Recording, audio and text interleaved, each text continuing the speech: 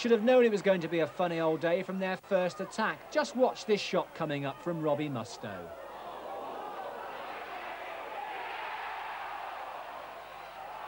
The ball wasn't bouncing their way, but United pressed on. None tried harder to score than Martin Foyle.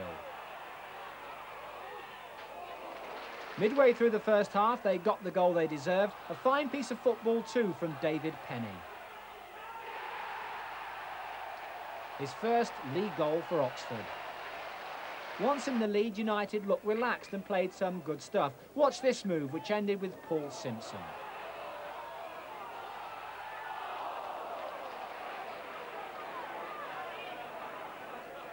By rights, Ipswich should have been dead and buried at half-time.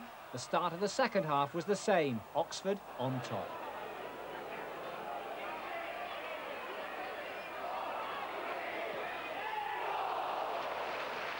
The second goal was a classic of a corner. John Durnin getting the final touch.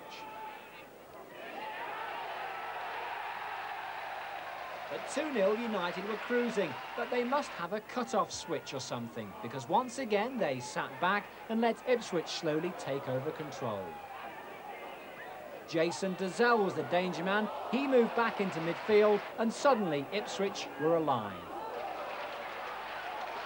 So it was really no surprise when they got a goal back. Ian Redford, the scorer, with just 8 minutes to go.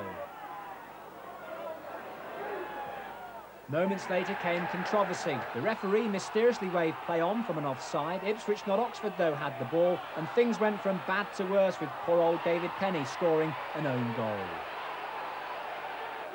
Brian Horton was booked for complaining to the linesman. He's going to appeal. And the Oxford fans gave their verdict at the end.